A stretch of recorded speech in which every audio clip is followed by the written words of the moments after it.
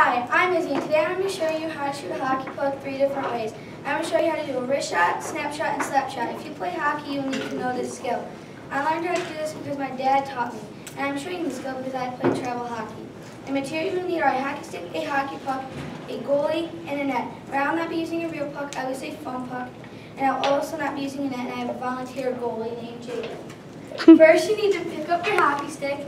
You need to put your hands in the correct position. If you're a left-handed shot like I am, your right hand on the top and your left hand in the middle and a left-handed stick.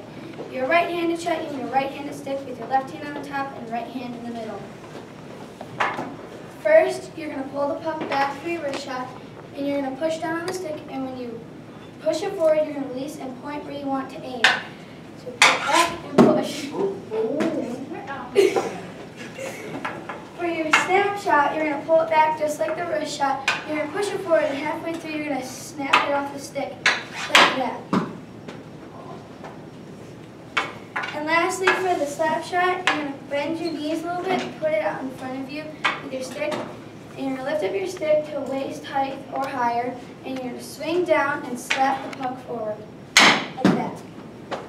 Thank you for watching, and I hope you learned how to shoot a hockey puck 3 different ways. All right, give her a hand.